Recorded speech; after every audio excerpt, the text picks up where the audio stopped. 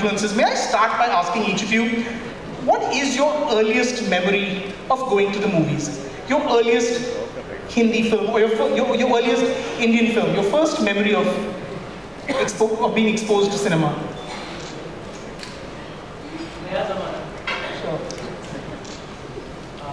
Naya Zamana, Dharmender, and I remember the rain dance that Padma Khanna did on the road. If someone still remembers the film, I think I was 4 or 3 or something like that.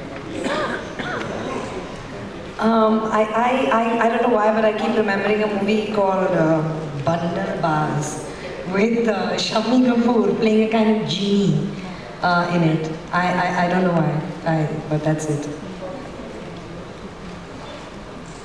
I have a very strange first memory. I remember a poster of a Shashi Kapoor film called Aap Beeti.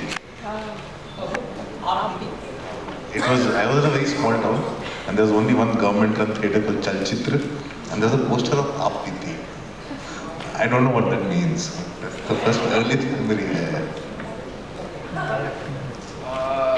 My first memory was not really a Hindi film actually. My mother, my mother, took me to see Roman Holiday, and I was very upset why they were not talking back to me, because I was talking to them. So I remember that was my first experience in a cinema hall. I was just feeling that the cast of that film was being very cold and distant.